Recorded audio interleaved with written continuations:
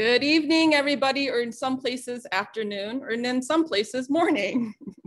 My name is Saymoukda Vongsay, and I just want to welcome you to Mu Tang Clan Ain't Nothing to with, Asian Americans, women playwrights on craft and other things that we can't talk about publicly, but we're going to do it here because we can. The Mu Tang Clan, I want to tell you a little bit about who we are. The Mu Tang Clan is a Playwrights Incubator program here at Theater Mu. And Theater Mu is a Minnesota-based Asian American theater company. And this is our inaugural cohort. So we started the Mu Tang Clan because we wanted to cultivate Asian American playwrights. We wanted to have a safer space to be together, to talk, right? To have, to talk about things that could be complicated in our world, in theater world, and also like in our Asian American communities, right? What are the issues and topics that we care about? What impacts us? And so as playwrights, we need safer spaces for us to talk about those things, right? Because it impacts our craft, our stories, all of that. And so a safer space, but then also time for us to workshop our pages, to give each other feedback, and to be in community, and then also to share resources. So that is the Mu Tang Clan, and this is our first cohort. It's very exciting. I wanna first just briefly let y'all know who we are. So we have Susan here. Susan, can you wave hello, give a peace sign, gang sign, whatever. We have Marlina, Alex, Kathryn, Keiko, and I'm Saymoukda, and I am the Mellon Foundation Playwright-In-Residence at Theater Mu. So before we get started, like really get started, I want to thank our funder, the Science Museum of Minnesota, for making this year's inaugural program possible through the mini grant, the Race Exhibit mini grant. I also want to thank our partners, the Mellon Foundation, and then also HowlRound Theater Commons. And then a special shout out to our streaming producer, Josh Dyrud, who is, you can't see him, but he's like, what is it? Mr. Oz, Dr. Oz. Who's the man behind the curtain in Wizard of Oz? The Wizard of Oz. Yeah, it's not Dr. Oz for sure. Anyway, that's who Josh is, all right? And so now let's have you meet the Mu Tang Clan. Let's have each of you just take a minute to introduce yourselves. We'll start with Susan. Hi, everybody. I'm Susan. My pronouns are she, her, hers, and I'm originally from Davis, California. And I am primarily interested in stories that look at the intersection of power and identity. And I'm based in New York. And I'll pass it to whoever's next. Hey, I'm Marlina Gonzalez. I'm based in Minneapolis. And I'm very, very happy and honored to be part of this amazing group. We've had pretty compelling conversations so far. I'm a writer, I'm a curator, I'm a free radical. My main fields are media and theater, both loves equally. I'm always very interested in history, always very interested in real people, real words, but also fantasy and illusion. And so where it lies, that gap between reality and fantasy, is where I love to write. Pass it on to Alex. Hi, I'm Alex Lynn. My pronouns are she, her, hers. I'm from New Jersey. I'm still in New Jersey. That's basically all you need to know about me. I will never leave. You can't make me. You'll have to force me. In addition to being a playwright, I also work in the space industry. I really love science, and I like computers, and I like coding, which I'm just learning how to do. It's really fun. It's an adventure. And I like exploring the intersection between the arts and sciences in most of my work. And I'll pass it on to Kathryn. Hey everybody, I'm Kathryn Haddad. I am also based in Minneapolis with Marlina and Mooks, and have been a playwright, community organizer, teacher, and artistic community member here for the past 25 years. My passion lies in working with community, telling stories of community just getting our voices out there and doing whatever I can in whichever ways to tell stories, to get community involved, and to represent as best as I can who I am, and while working with fabulous people that I find along the way. So thanks for having me involved in this. Hi, I'm going last. Airplane is flying by right now.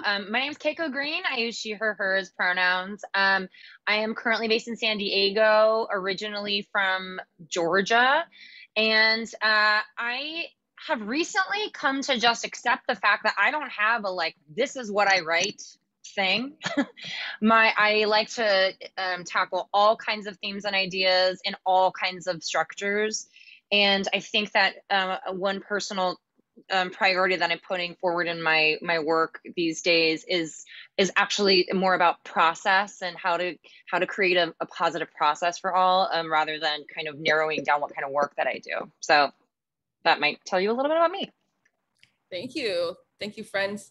So one of the things that we talked about right away when we got together, right, was talking about us as powerful people, powerful writers.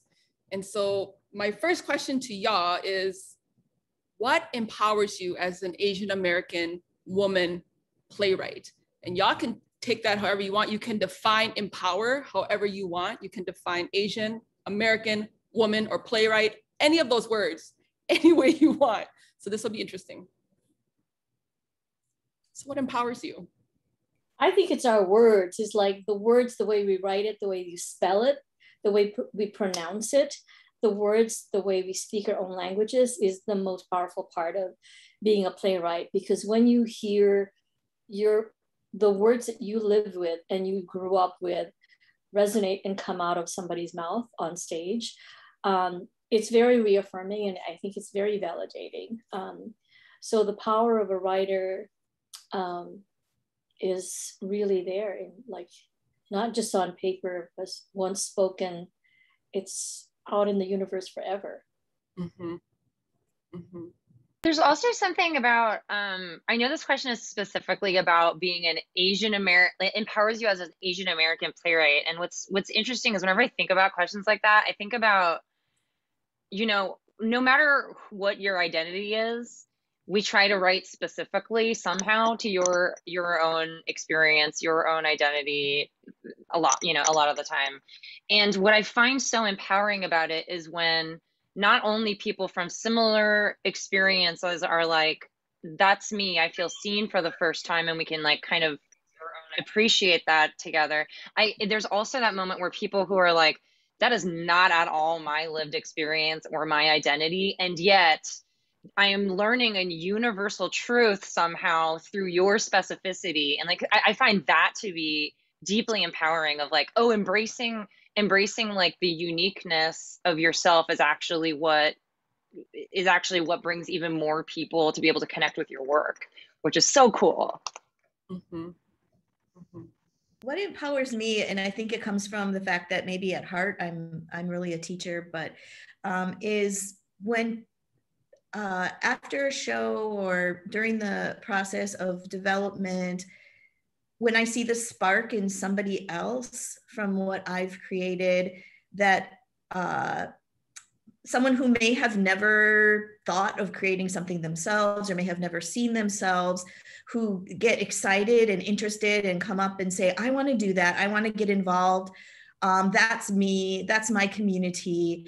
You know, how I wasn't, you know, I came to this event or whatever because a friend of mine brought me here and I didn't know what was going to happen. I never really knew of this kind of thing before theater, and I am just really interested in what's, you know, how can I be a part of this? And to me, that is the most empowering part of being a playwright, a community organizer, is to see that spark from somebody else and to see that, hey, I'm not just alone. And what I just did wasn't just something in my own head, or wasn't just something that I thought, I don't know if it's going to be worth anything, but it actually meant something to somebody else. And that continues to empower me and always has empowered me as a playwright.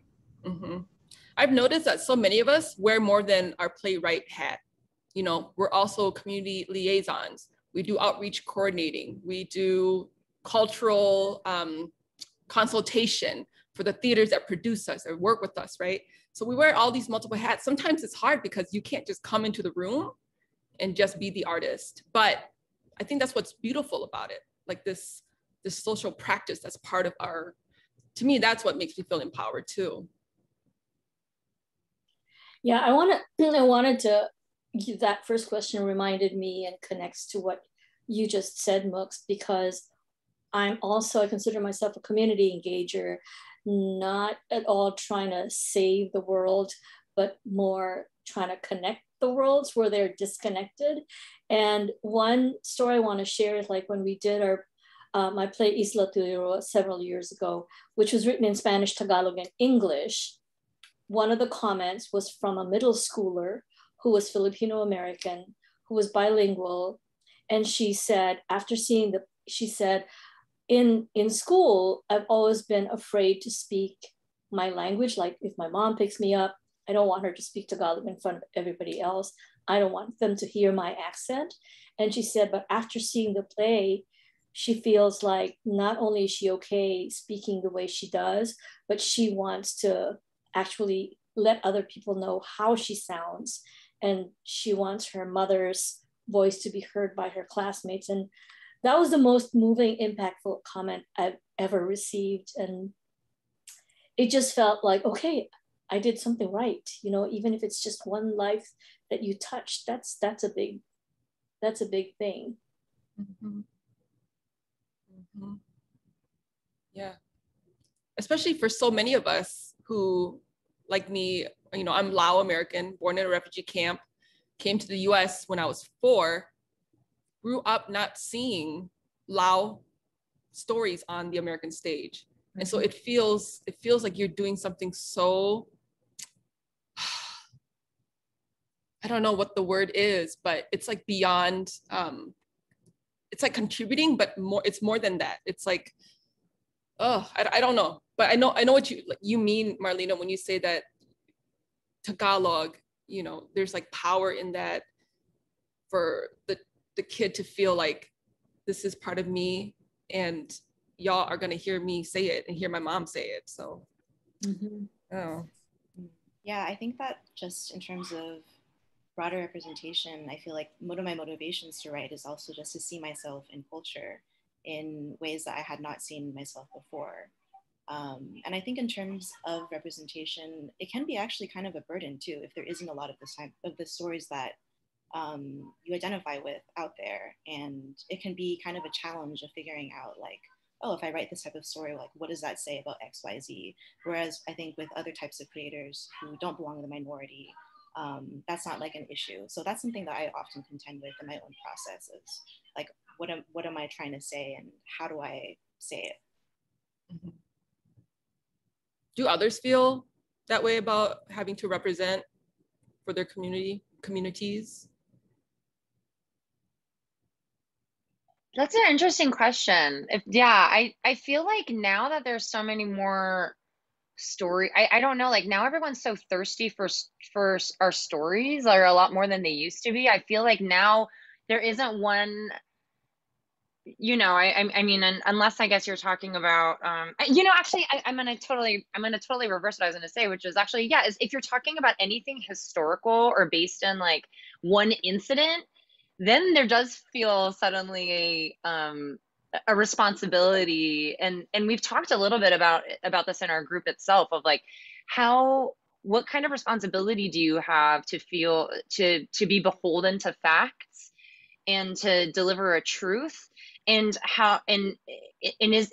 if an emotional truth leads you a different way, which do you follow? Which is, I think, is a really interesting question that we have not gotten to the bottom of, I don't think. But I think the other part of that too is like, you know, when a white playwright writes a play, like it's just a play.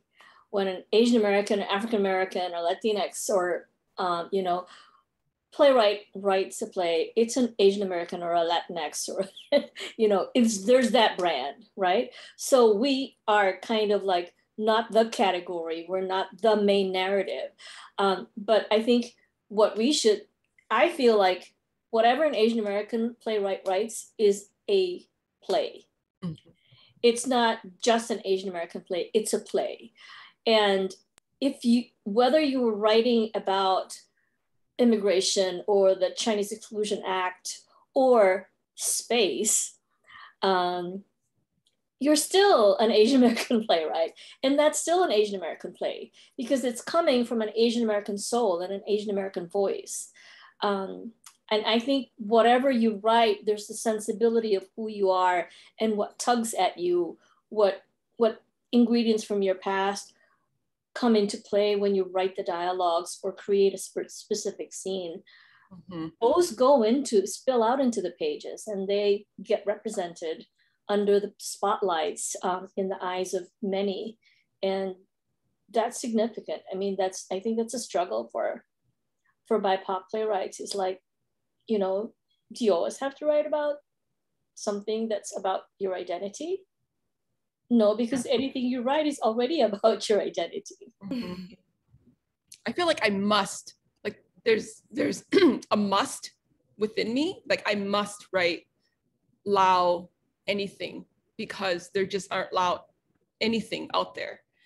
And so when I do that, it's like a call to the other Lao people, like, hey, this is about us, like come through, this is about us.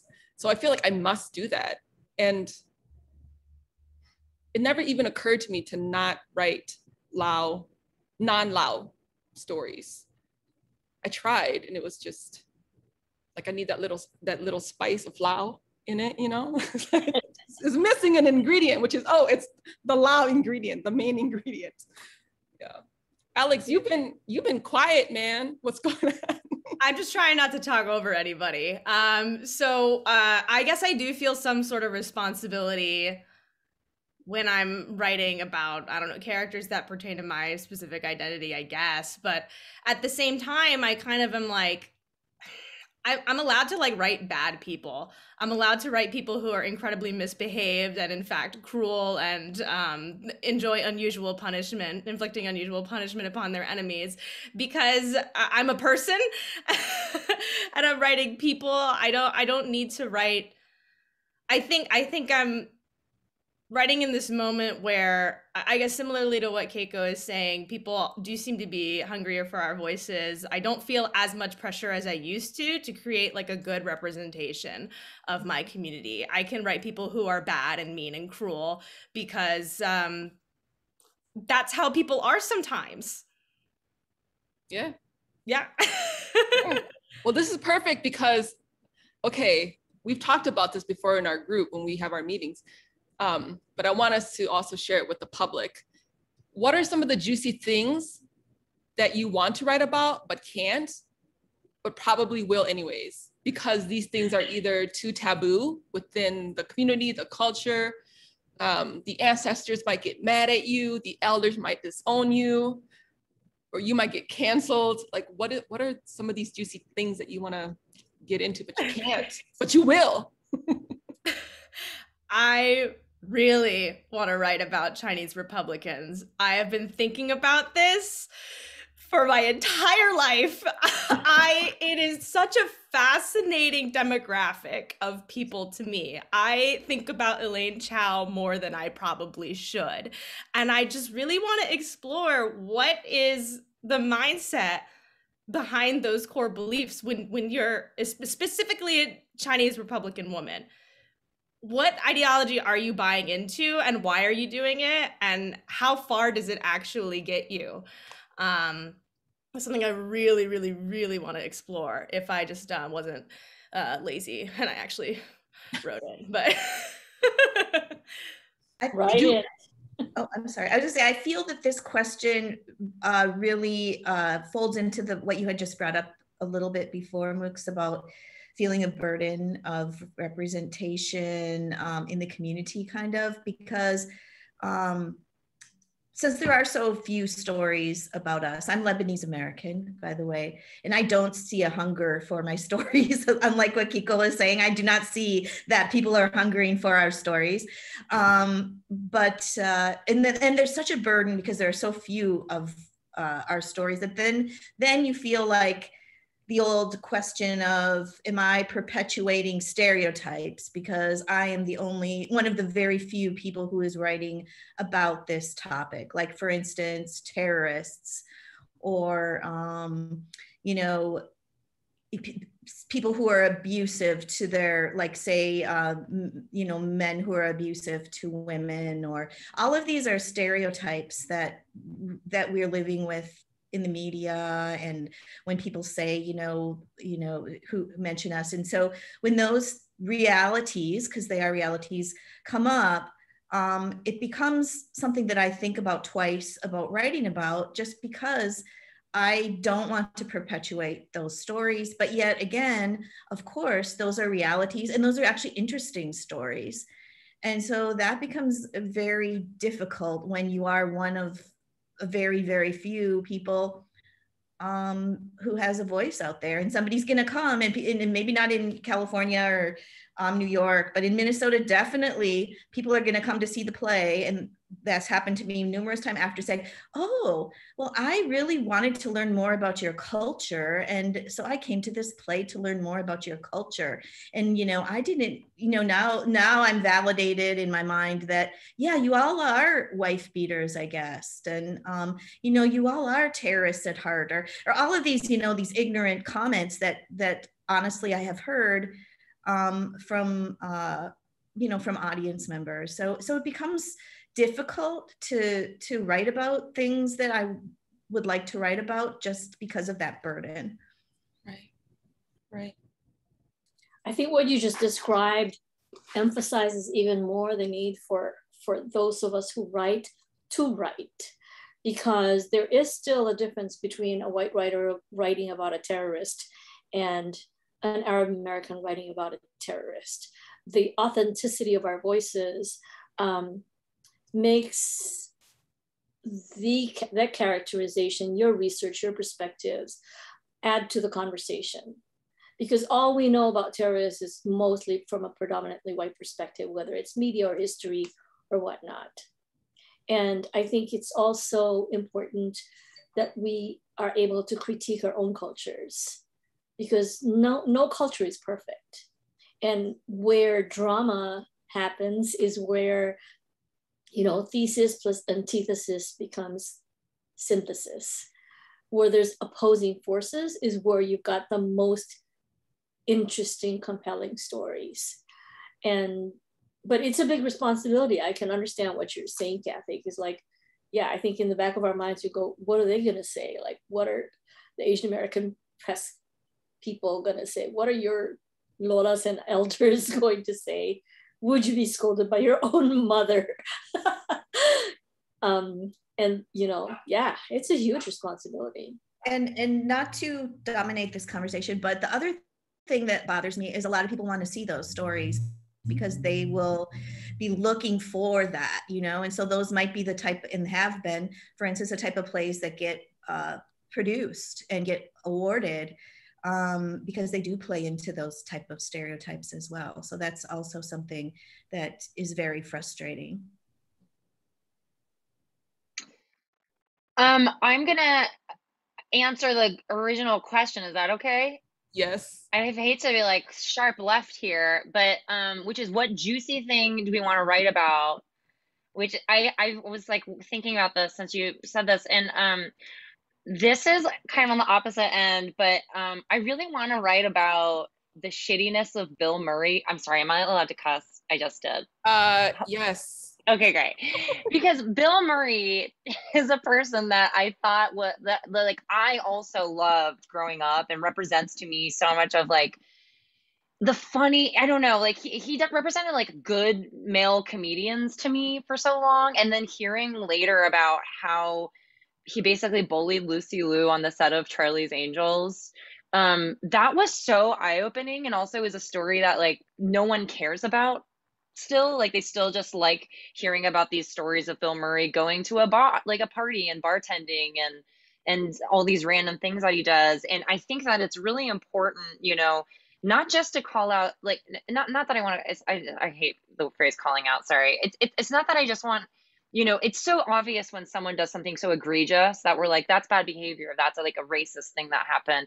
But I think that there's something really juicy in this person that is still beloved, who didn't do anything illegal or like outwardly, obviously cruel, but just picked up a woman apart when she was working professionally, and she was the one Asian American, the one person of color, and what that means and how we just let it go as a society and don't even care about that story. Like, so I there's strangely in me like a fire to write this Lucy Liu revenge tale where who knows what will happen till Bill Murray in the end, but it'll be ugly, I think. I want that story. Let's get a grant. Let's get a grant to get you and Alex to write those biopics, those plays. What about you, Susan? What's a juicy thing you want to write about, but you know it's going to be a bit of from others? Ooh. I am interested in narcissism as a subject, as a personality disorder. And I'm really interested in narcissistic parenting. So that is something I really want to explore, just because I think that you see in all cultures, actually, like this trait of narcissism. And in East Asian culture, I see it also. And I'm interested in the connection between that, if there is a connection. And that's sort of a mystery to me too, is like, where does that come from? Is it from intergenerational trauma? Is it from the actual culture? Like, what is it and how did it become a part of this?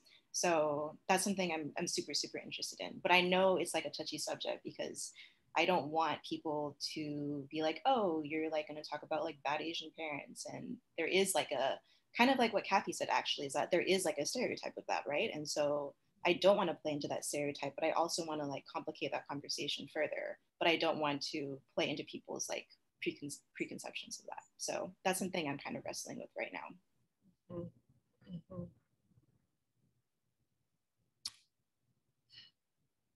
I want to go back to Alex writing about Asian Republicans, because there's so many Southeast Asians who are former refugees who are Republican.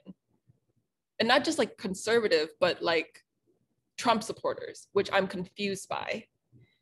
And I just want to understand how that formed, how that like affinity to this group formed, like what happened along the way? What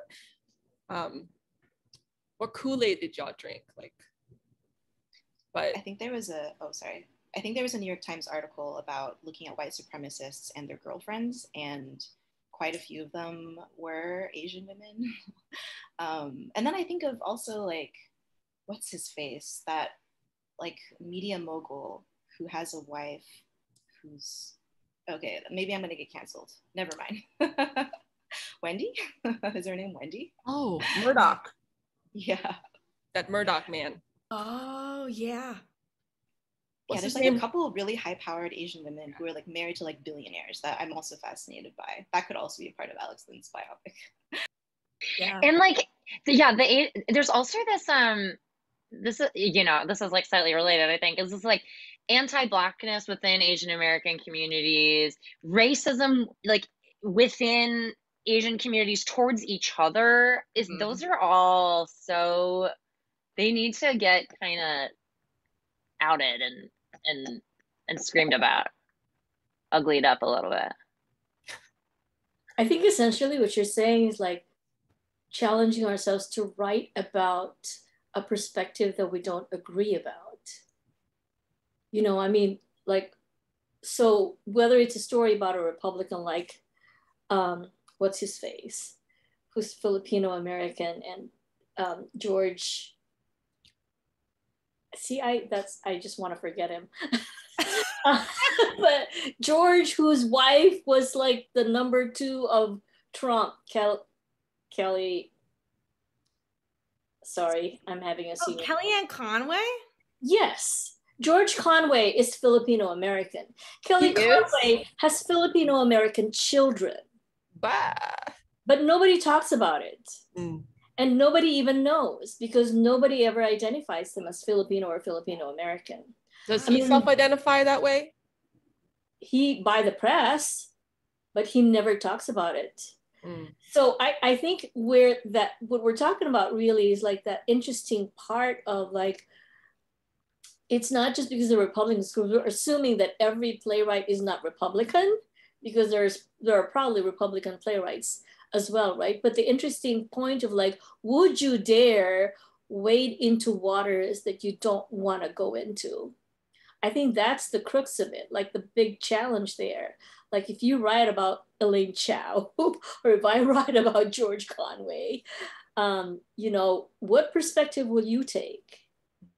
Are you going to try to enter into their persona and analyze their perspective from their perspective, or will you be the critical eye of that persona? I think those are like two different angles of, you know, of writing about people whom you don't agree with. I think that anti-Blackness in the community is a very, very important topic to write about. It's a very difficult one to write about that definitely exists in the Slana community, and the intersection between the communities on the street, you know, corner stores, who owns what, who's trying to climb the ladder, and on whose back are they stepping on? And especially when it comes to anti-Blackness, where does that start? Even back in countries of origin, there's anti-Blackness and colorism. And so that's a very, very rich and topic to write about that I feel is a very delicate one to write about when it comes to, you know, the community, but it's an extremely important subject to write about. Totally agree. Yeah, I've been in several community conversations where that was the topic. And what emerged out of that experience is how much those spaces are needed.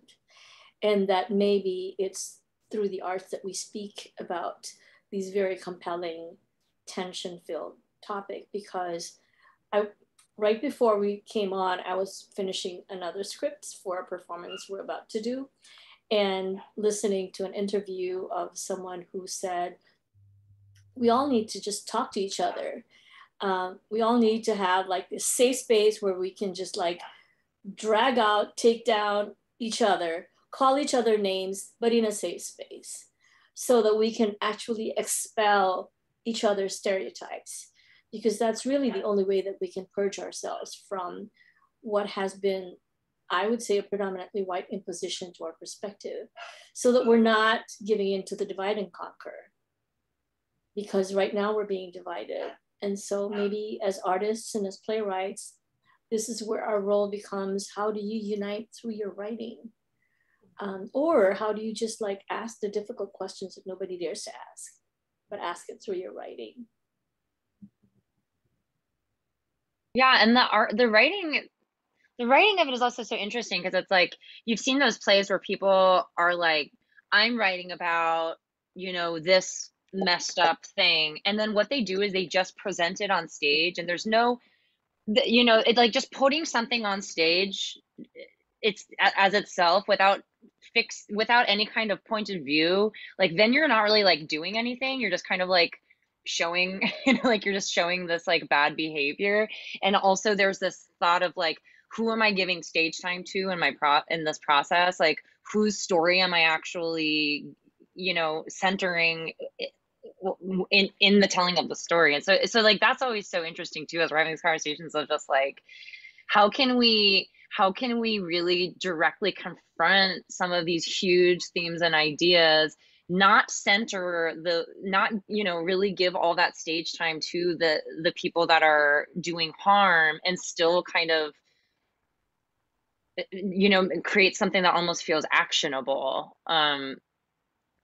It's really inspiring. Yeah, and like going off of that, I think it's also fun to fluidly move between those perspectives. I think there's a lot of opportunity in both having like your critical viewpoint of what is actually going on, and then kind of like Marlina was saying, actually like trying to dive in and understand why is this person doing this? Because unless somebody is like, I don't know, clinically a psychopath, there's some method to what they're actually doing. And on some level, they think that they're doing what is right. It might just be right for them and right for a very specific group of people, but like, why do they think that is right?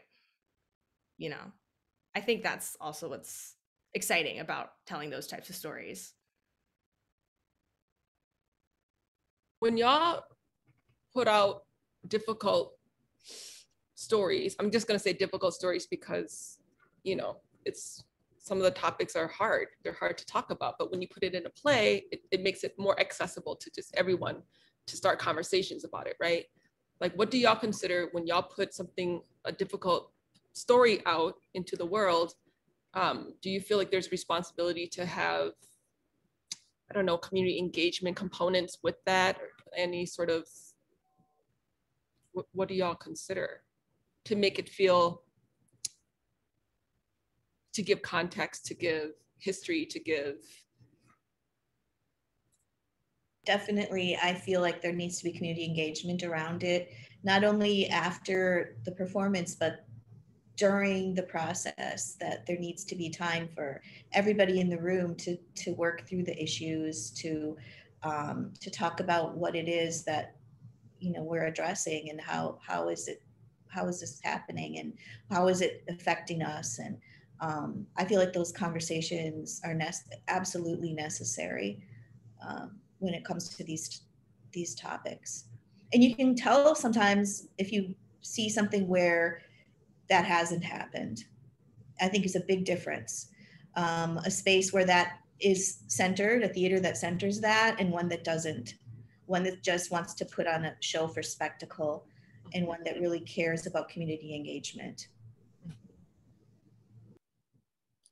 One thing I think that would be really interesting, say for me, who still has some connection and relationship with my country of birth, which is the Philippines, is if I stage a play here and stage the same play on Filipino stage, those kinds of conversations are going to be very different, because you're putting an Asian American play in the center of a non-Asian American environment, where you've got another voice overpowering our voices. So the perspective will be from there. And then also the unique opportunity of being seen and heard from an environment that is totally a different culture, a different language. If you take that same material and bring it to, say, a Filipino audience, the values that will be picked up from that point of view would be completely different. Might be, for example, like for a country like the Philippines, it was occupied by Spaniards for 300 years and Americans for more than 2 decades, and then invaded by the Japanese. And to have that perspective where I'm now bringing an American play to a Filipino audience, what do you think? I think there's going to be some controversy with the kind of work that I write, because I'm addressing very American concerns that may not be the same concern, and not representing what is the concern in the, you know, in the Philippines. Is that mushy? Does that? No, it's not mushy. No. I feel like community engagement should happen in every single play, depending like whether or not it's a difficult subject or not. And I think like that's kind of where theater is like sometimes fails, is just that it's not TV, you know, it's not a film. It is about like bringing people literally into another space and sharing, having a shared empathetic experience with the artists and the humans watching all together. And like that in itself requires community engagement always, I think. And like resources to deal with, you know, giving context and giving, you know, if you want to learn more, if you need, if you're someone that suffers from that, you know, like giving all those resources is also really important. But like there's something about the community engagement thing that only pertains to, there's like two things here. It's like only engaging in the community when it's a difficult subject that may or may not be traumatic, which I find kind of strange. And then also the other kind of community engagement that I see that is kind of suffering is like the one Asian play in the season of a Lort Theater. So we're going to reach out to the Asian Americans during that one play, but when we're not doing that play, we just kind of don't care about them. Or like the one Black play, we'll reach out to the Black community then, and then like then we don't care. Then we know that just like they are never a priority. We don't care about them ever, only when we're kind of pandering. And it's that, I think like that's what like bothers me so much about community engagement, is it just starts to feel, I mean, it's really like virtue signaling. It's just putting on a front to like cover your bases instead of making it a long-term commitment for the entirety of every piece of work that you do. Right. Like I really hate it. Bake our people and our community into your mission, not just when it's Asian American History Month. Or allow New Year. Yeah. And you know, that's also something when big theaters do that, or theaters that aren't historically producing BIPOC work do that. I'm always extremely suspicious that they're doing it because they got a grant, and they usually did. They usually got a huge grant, and then they're asking community organizations to bring in their community so they can even make more money off of the, it's really distasteful, to put it mildly, how that works. And if, especially, you know, when you're talking about, let's put a slot in for an Asian American play, and then let's as you're saying, let's now engage with the community. And then you look back and say, oh, look, they got $1 million grant to do this. And the community organizations who are asked to bring their community in, who are working for nothing, and no money, and all of their years of sweat and hard work, are being asked to share their community with this large organization, and then we're forgotten about. And so I find that extremely problematic. And so I feel like, you know, working with community organizations, community theaters, and community theater might not even be the right word, but BIPOC theaters that really are true to the community and are a part of the community and are infused in the community would be the only way that I would really feel comfortable engaging on that level with, you know, with our stories. Mm-hmm. Yeah, I think it's also important to reframe the way we think about community engagement, because it doesn't necessarily have to be identity specific. Or it can have more than one identity applied to it. Like, there's no reason why I wouldn't want to see Skeleton Crew. I think it's like crazy to think like, well, because this specific story is not about this specific community or what I think this community is, they probably wouldn't want to see this play, right? They probably wouldn't like it. That's just like mind blowing to me. Like, one of my favorite shows is The Sopranos. Nobody looks like me in The Sopranos. Doesn't mean it's a bad show. I freaking love that show. I would see a Sopranos musical, and for somebody to assume just because I'm not Italian that I wouldn't see a Sopranos musical or put money to it. What? I just don't get it. The end of my rant is, please reframe the way that you think about communities. Don't subscribe to these really, really harsh lines, please. Mm-hmm. It's not helpful. And there are intersectionalities. I mean, consider, you know, it's not just an Asian American play. It could be also like, you may be telling an LGBTQ story. You may be telling a story about a woman. You may be telling a story about elders. I mean, there's all sorts of different layers, and even, you know, like the predominant insistence too that, if, you know, it's so one-dimensional. It's like, here's Asian American, here's this, and here's that. Mm-hmm. When we forget that this is really just about the human experience, and all these artificialities of branding based on skin, based on age, or sexual gender orientation has been forced on us because of this whole divide and conquer. Like, we're all divided, and that's how we're easily conquered. And so what you're all saying is, like, looking at the different layers of it is where community engagement should be centered. You know, not just in the one angle because it's about a Japanese character or about a gay character, but that there is something about human nature that needs to be, that is being reflected here and is worth discussing. And then while everybody's talking, I thought about, oh, talk about the Miss Saigon syndrome. You know, because all— Explain that. What do you mean? This is where we probably start getting into trouble. I'll try not to, but maybe I can't avoid it. But I mean, Miss Saigon is still a controversial play, whether it's being produced or not, because even within Asian American audiences, there's such a division.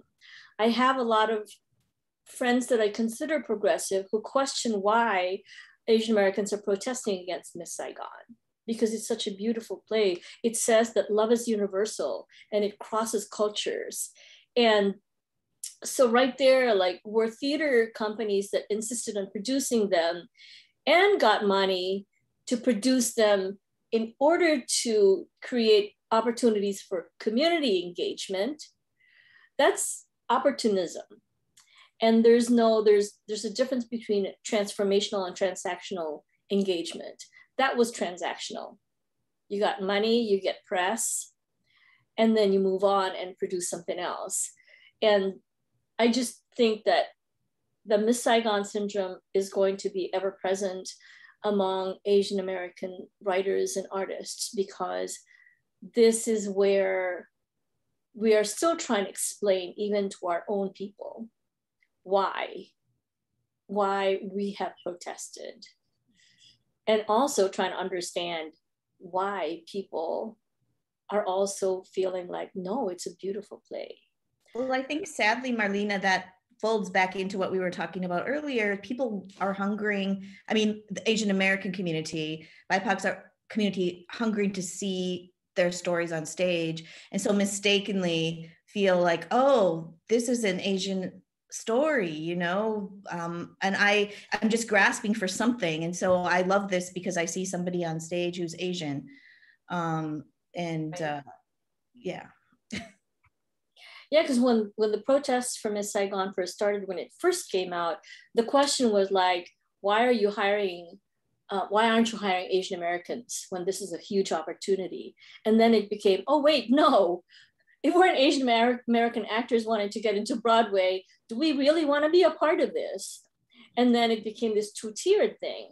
And then I also bring it up because for me, specifically for the Filipino American community and Filipino international community, the first Miss Saigon was Lea Salonga, who is Filipina, who got, you know, I mean, she's very talented and I really admire her for the things that she has done visibly. But that was the other controversy, like what, you know, like there's that tug here, like, want to support you. I want to support the Asian Americans and the Asian actors in that play. I'm not protesting against you. I'm protesting against the fact that this story is just a regurgitation of Madama Butterfly, where love can be unfulfilled if you're brown or Black, you know? So I could rant forever about this. I have like a whole lecture series and I teach Introduction to Pan-Asian Theater, and that's like one of my most favorite lectures of all. I'm like, there's so much material about it. I should want to write a book about it someday, or a play about a play. Yes. There's a huge movement right now. Sorry, Susan, you're about to talk. You take it. Oh no, go ahead. Oh. I've lost my Oh thought. no, I was just gonna say really quick that there's like Preston Choi and also Kimber Lee have both written specific pieces that are in direct confrontation with Miss Saigon. So there is something really cool about, I feel like Celine Song probably has done that too. Oh, you know, just like Asian American playwrights who are kind of just like in direct confrontation with some of that, like, is all representation good? No, it isn't conversation. Yeah, I was just gonna jump in. Think about, Oh, sorry. I was just going to jump in and just say that I think this just speaks to a larger issue with just the gatekeepers of theaters who are allowing these stories to be told, who think it's okay to have like Miss Saigon in their season. Like, I don't think it's always just like about the actors. Like, it's, you know, it's a systemic issue. So I think that until the theater institution itself sort of deals with that, like internal white supremacy, whatever, racism, like I think we're still going to get those types of plays like coming out.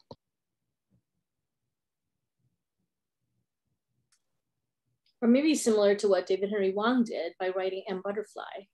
Like, okay, we'll take the same story, but let me do it my way. You know, I think that was also a very interesting way to take that. Roger Tang commented that Miss Saigon is one of 3 shows that are all icky, right? That can give reliable employment to Asian American actors and talent on Broadway. And that's just sad. That's so sad. Thanks, Roger. Thanks for watching. Keiko, you talked earlier, remember you were talking about how like Asian American stories are like hot now, like people are thirsty for them. Do you think that's because of, okay, I'm gonna bring in film. Do you think that's because of the success of Crazy Rich Asians? Or is it, I felt like we were getting hot and sexy, like our community stories, because of the increased violence on Asian Americans and Asians during COVID last year. Why do you think they're so thirsty for us? Yeah, I mean, I will say, I just wanted to say one thing about, Kathy said no one's interested in Lebanese stories. I just don't think that's true. I think people are totally interested. I just think that right now, you know, I'm also a company member at ACT Theater in Seattle, and I'm part of their curation committee there. So I'm also reading plays through them and having these larger conversations. And I've seen a theater company that has wildly evolved during the pandemic, really taking to heart some of that we see white American theater, you know, all of those ideas and texts, and really doing an internal check-in of like, how are we, how have we been contributing to that? And I think a lot of theater companies have been doing that. So I think coming out of the pandemic, we'll probably see even more of that kind of move forward.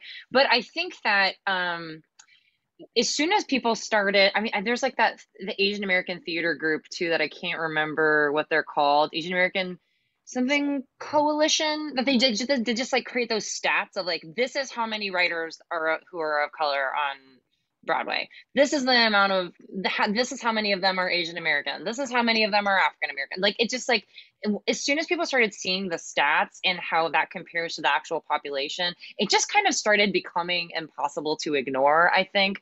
And also, yes, you know, getting to see more movies and TV shows that are starring and kind of centering those voices. I think that, I hate that theater sometimes comes, you know, we think of ourselves as being so liberal and so kind of like leading the charge when it comes to representation, but in a lot of ways we come after film and TV, which is really surprising and disappointing.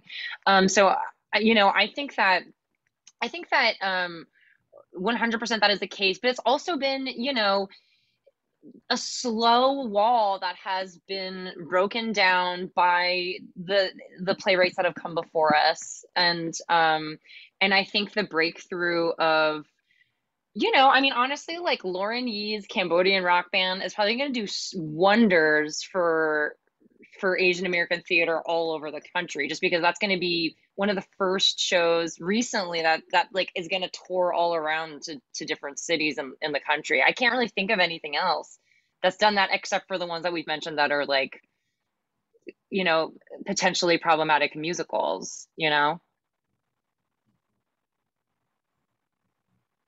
It's my hot take. Thanks for your hot take. It was hot. What's frustrating about I mean, people suddenly being thirsty for certain types of stories is that it's like, dude, why do you only care now after like all of this time? And so it makes me at least like a little bit suspicious, or not super trusting when there are theaters that are something like, oh, we want to like center like XYZ voices, but it's like, it makes me feel weird about it all, to be honest. Well, and especially if it's fleeting, right? And they still hold the power. This is the flavor of the month type. Yeah, of exactly. And next year it'll be something else. And so I just think we need to create our own institutions. I mean, the reality is clearly that those big ones are out there. But I mean, if I look at big regional theaters, I don't really see a lot different, like even in our own town. I don't see a lot of different voices coming out the same old, because they want to sell tickets, right?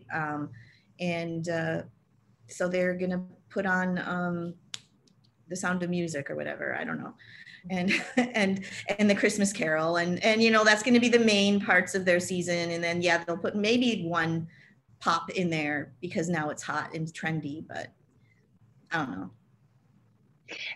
Also, just to add to what Susan was just saying, like there's such a when it is these predominantly white led institutions, suddenly the kinds of stories, I mean, we've been having so many great conversations, like just myself with other artists through the last few months, of just experiencing Black joy on stage, or like Asian American joy, celebration of our culture, rather than the trauma porn that so many of these big theaters sometimes are wanting. And so it's like how when do we get to have those plays that are just about enjoying and celebration of the culture, and or the smaller family issues that come up, instead of just these big sweeping, this is how I'm a victim, like screams for attention that it sometimes feel like you have to do to get the attention of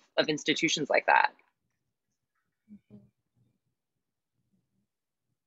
Well, yeah, I've been taking, I've asked our viewers to pose some questions, and we have one for Alex.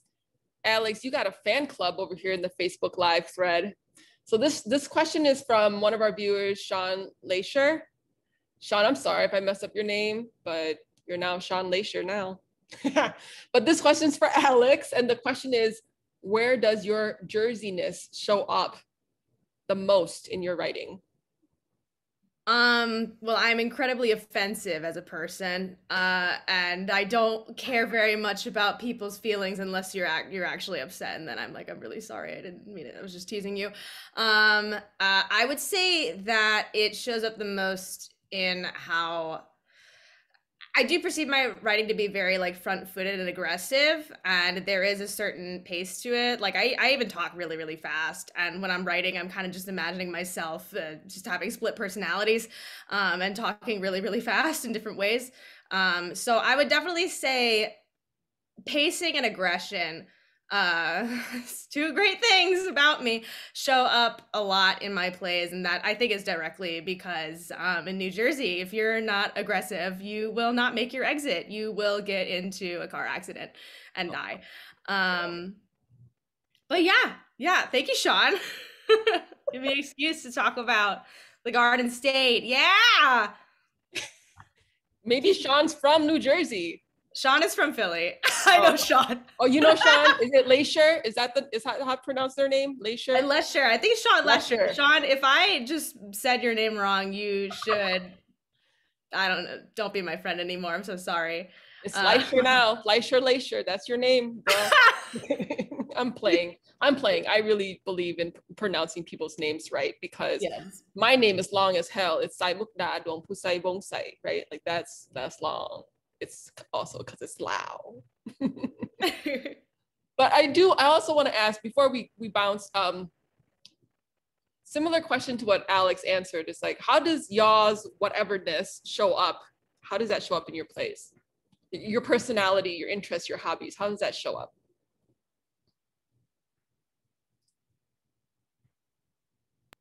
I'm originally from the South. I'm from Georgia. And so I do, it's interesting. I've lived in Georgia, I lived in New York, I lived in Seattle, and then I live now in Southern California and San Diego. And so I think that there's like an interesting, you know, I've lived in places that feel so that like really pat themselves on the back for being so liberal, and then and those people have literally no friends of color. Like every single dinner party they have is just like a sea of white people, right? And like I see them on Instagram, I see you. And then meanwhile, I go to, you know, I remember I have people from Georgia who have said and maybe hold some very problematic ideas, who actually have a lot more BIPOC friends in their group, and they're arguing more. And so there's just something about people being more complicated or simpler than you expect them to be. I really like writing about Asian. I also really like writing about Asian American experiences in the South, because that's my personal lived experience that I find. I don't know. It just, it's like kind of easy to get to an emotional place because it feels so strange, but we're here and we exist, and you actually have to, you kind of have to just like really figure out who you are so early on in your life when you're growing up as an Asian American in the South, I think. For me, I am from a small town in California. My parents are immigrants from China, and in my 20s, I went to China, to Shanghai specifically, where I lived and worked for about 7 years. So I think that shows up in my writing in terms of just my perspective. I think I'm interested in not just an American perspective, but more international, and just thinking about the nuances of specific things like culture. I'm really interested in that question of like, what is culture, and how do we confuse other things for culture? And I feel like I tug at that thread a lot in my work.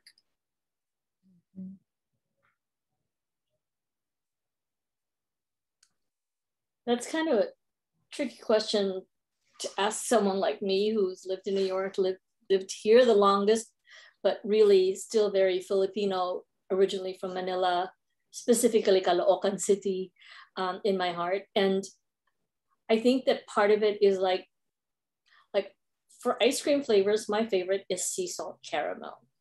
I like the clash of sour and sweet.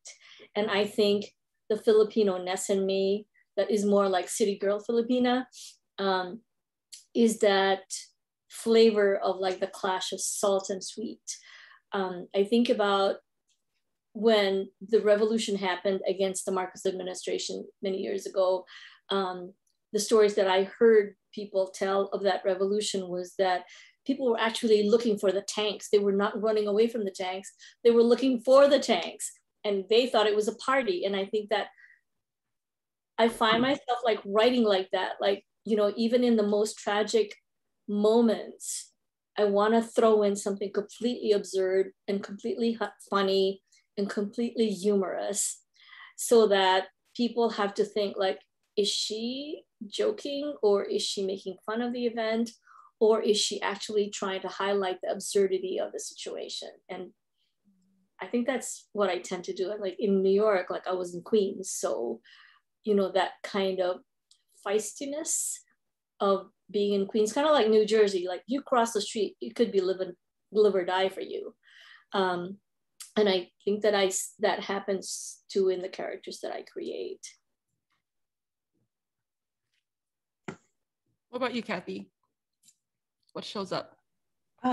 Well, I am the daughter of an immigrant father, and a white American mother. And so growing up with that reality is something that I explore a lot, as well as the political reality of the day, coming to terms with what I knew and learned and experienced at home about my family background, the beauty of it, compared to what I saw in the media, for instance, which was just exactly the opposite. And so that dichotomy brings itself always into my writing, but especially what I mostly write about are the political realities of the day and how they affect the average person like me, or like in the Midwest. And I did grow up in the Midwest.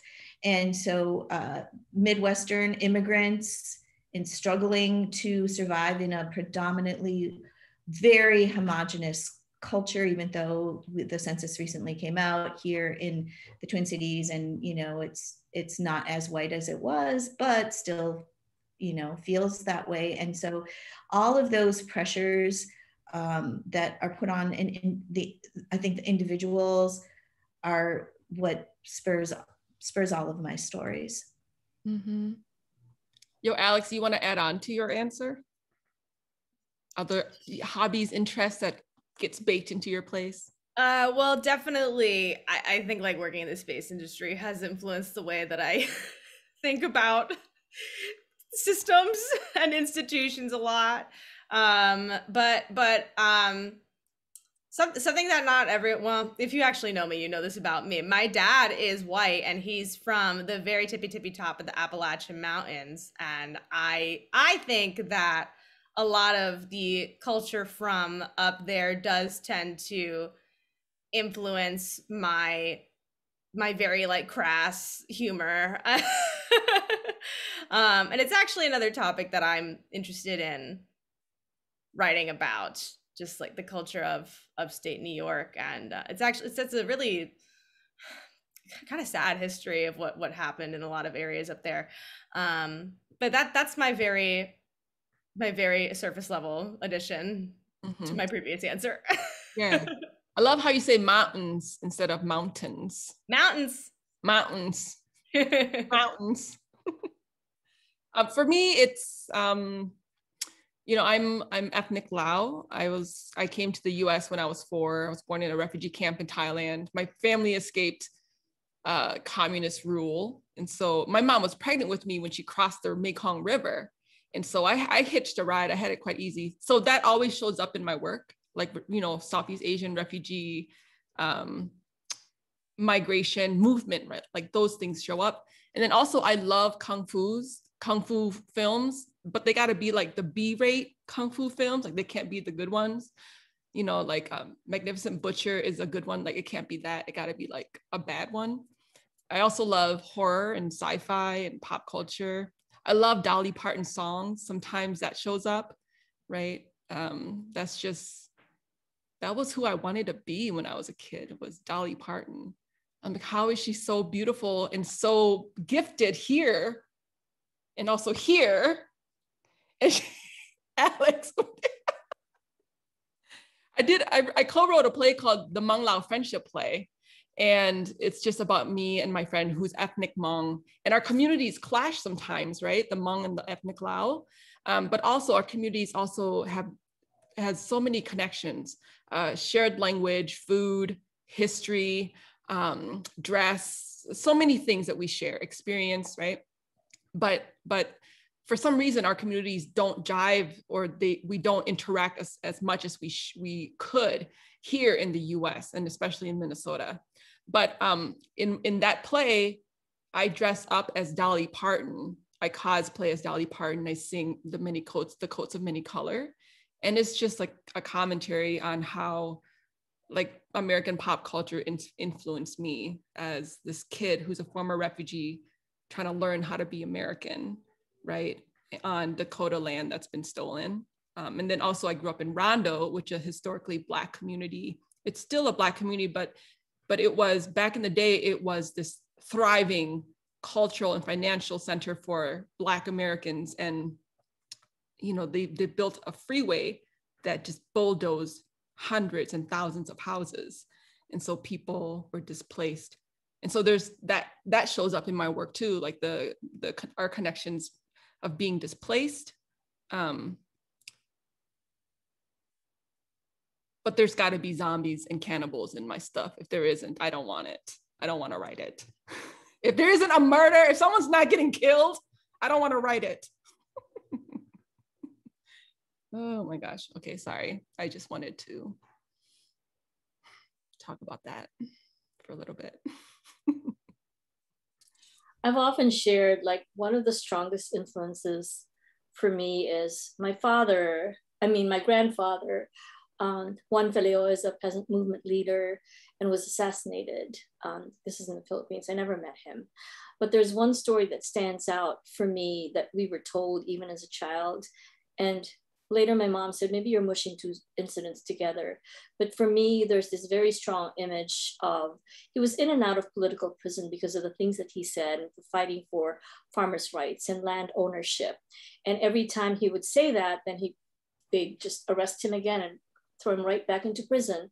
And then one day he was about to be released, and my mother says, like, two of her siblings ran to the railroad station to meet him, because every time he arrived, farmers and townsfolk would just, welcome him, and they could never even get near him.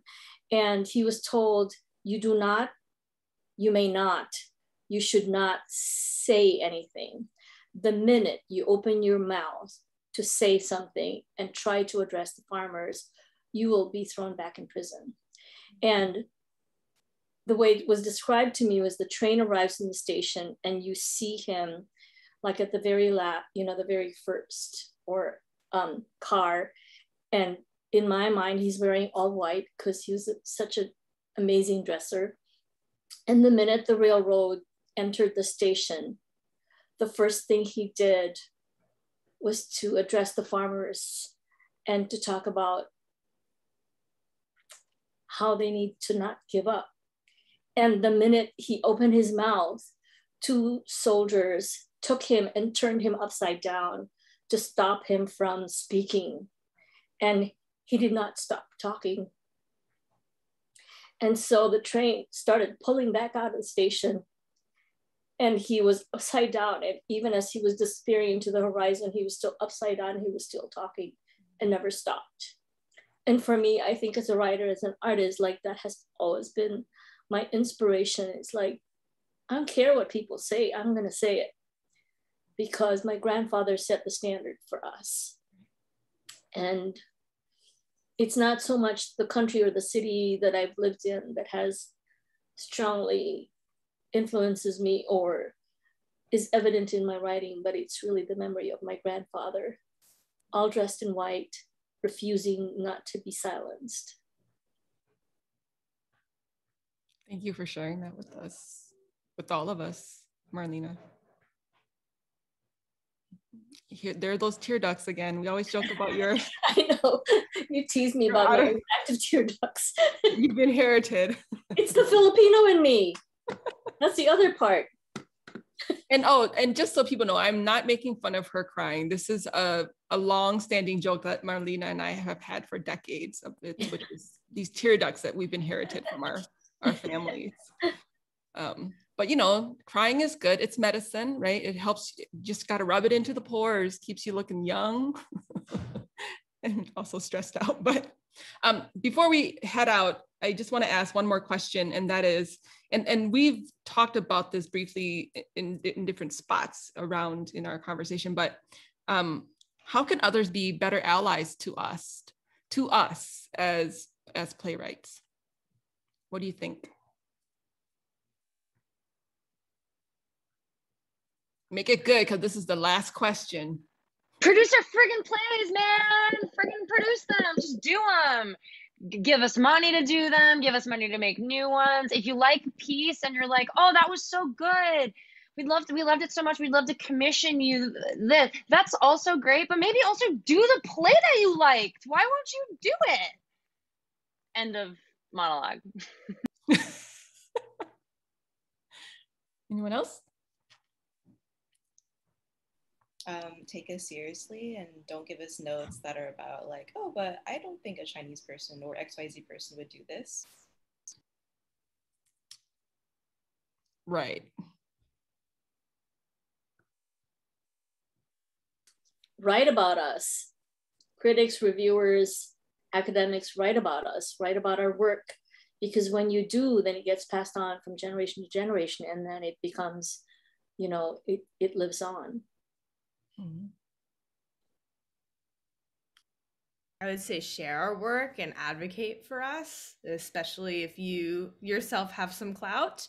It's definitely helpful to have somebody in your corner helping to elevate you, because I can just tell you right off the bat, I think there's still some places that if you get a cold email from like this random Asian American playwright, they'd probably be like, well, I don't know. Somebody I know didn't refer them to me, so I don't really care, you know? Right. So refer us to your friends or people that you respect. Mm-hmm. Stop being gatekeepers, be multipliers. Mm-hmm. Mm-hmm. Kathy? Well, I mean, I feel like you all said it all, and Keiko, especially how she started out so strong. I 100% agree with that. I mean, the most important thing I feel like is to produce what we're doing to give us opportunities, to not just give readings, but do full productions, to fund us, to fund our organizations, so we can produce our own work, and we can work with our own communities, and without the interference maybe from the outside. To me, that would be a great way to be an ally, is let us do our own thing without your interference into it, and trust us that what we're saying, you know, is important, and don't censor us. And I've had that experience as well, to be censored. Choose our stories, not only the stereotypical ones like the Miss Saigon, as Marlina mentioned, but take a chance on playwrights. Mm-hmm. Yes, and come to our plays, come to our events, come to our community engagement things, right? Just because it's a loud play, it doesn't mean you won't be able to connect to it. I promise you, I'm gonna create access points for you to connect to the story, right? Oh, and I wanted to also add in, because we did have a conversation about this once, Yeah. is write about us. Yes. You know, review us, write about us, critique us, dialogue with us, just as you would any other playwright. Mm-hmm. Mm-hmm. Yep, our group has created a Google Doc that we can send people, like a bullet list of how people could be better allies. Just kidding, we haven't made that. We will make that if somebody wants that. So just so y'all know. We're coming towards the end of our event. Any sort of last thing people want to say before I get into the business of it? No? Good. Oh, I was gonna say, maybe you can start off by Googling every single name in this group. Yes. And learn a little bit more about us and follow us, and maybe you'll just get some insights in like the next plays that we're writing now. Yes.